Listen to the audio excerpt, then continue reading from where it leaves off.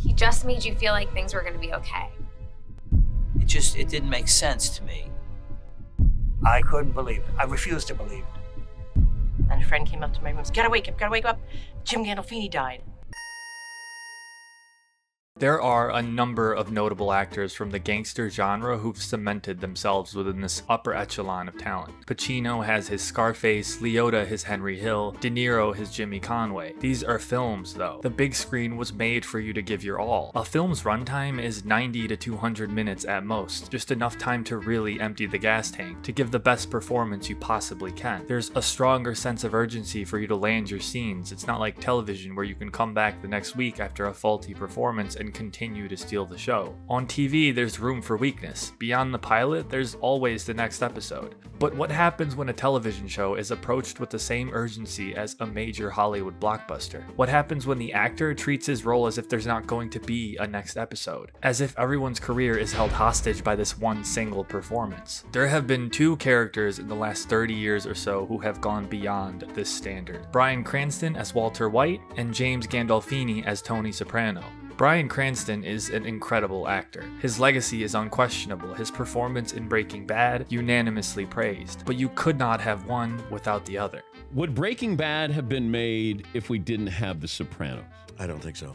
Creating a character like Tony Soprano was certainly paving the way to allow the space for someone like Walter White to exist. James Gandolfini is not a normal actor. He's an individual who completely embodies a role, immersing himself within a character to an almost unrecognizable extent. His passion for the art form is unparalleled, his talent on par with the Oscar-winning leads of the last century. Let me be very clear. James Gandolfini's portrayal of Tony Soprano is the single greatest commitment to a performance we've ever seen in the history of television. And the craziest part, this opinion isn't even all that controversial. Tony Soprano is in all 86 of the hour-long episodes, commanding 41% of the total screen time. A colossal task even for the most seasoned acting veteran. This was no easy gig. Acting isn't just shooting and waiting patiently inside of your trailer, there's an immense amount of prep work. Not only do you memorize lines, but you have to nurture the relationship with your cast and crew, work questionably long hours, and maintain any and all necessary training. Gandolfini isn't a stranger to challenges. He's been doing stage performances since high school, never really getting too involved with the art form until his mid-20s, when a friend of his convinced him to take an acting class. This rekindled his love for acting, so much so that he packed his belongings and took his talents to the Big Apple. Keep in mind that James had a pretty comfortable life back home. He was nurturing a potential career as a bouncer and nightclub manager, but his dreams extended beyond being just another local success story. His first few years, though, were anything but ideal. James would move roughly every 10 months or so, stuffing his belongings inside of plastic bags and refusing to sign a lease because, well, he preferred the freedom of being able to come and go as he pleased. He worked gigs in construction and bartending to keep himself afloat, landing the occasional small budget film role here and there. This persistence eventually paid off when he received his first major role in mobster typecast, playing Virgil in 1993's True Romance. The film was a box office flop, but Gandolfini's role received critical praise, landing him a slew of other roles portraying characters on both sides of the law, including an audition for his most iconic role yet. Upon seeing his performance in True Romance, casting director Susan Fitzgerald invited him to audition for The Sopranos. His attempt would be less than ideal. David Chase said he stormed out after an initial attempt, having stated that he didn't prepare properly. Chase was enamored by his bold nature and intimidating frame, and knew immediately that he had found what he'd been looking for. Gandolfini and Chase would go on to develop an almost harmonic relationship with one another. Their collaborations were hardly one-sided,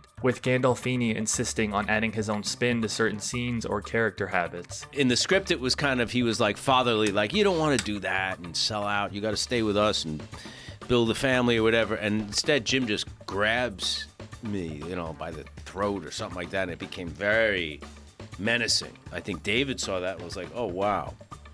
that's the guy. Chase had tremendous faith in the performance of his lead, often allowing a number of these ideas and pitches to be adopted into the script. Chase never envisioned the Tony Soprano that James Gandolfini helped create. The character was originally shaped and molded through Chase's own personal trauma. My mother was sort of the model for Livia Soprano, and I used to tell people stories about my mother and the things my mother said and did.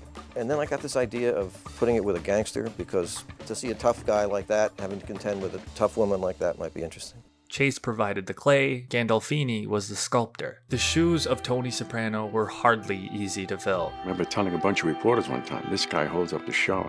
The show is great. It's because of James Gandolfini, and everybody in the cast understood what I meant. Doing a show like that, do you know how much work it is for him, for a lead on any of these shows? These people work, they're in it all the time.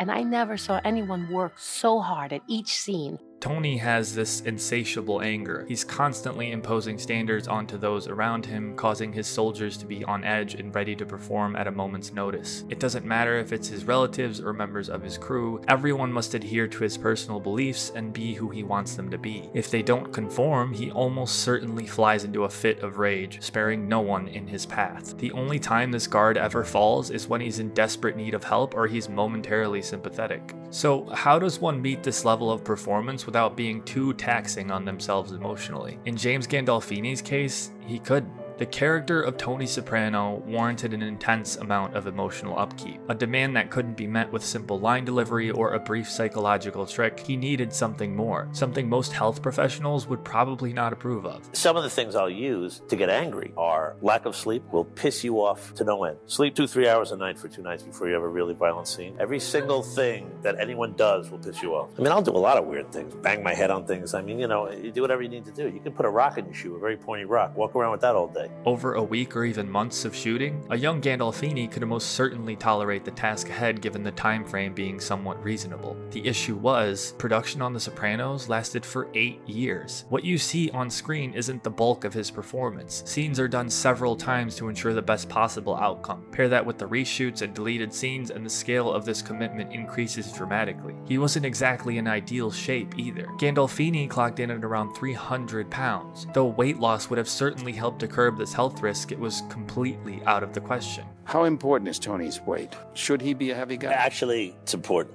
It is. When I do get thin, which is not often, but when it does happen, I don't feel the same.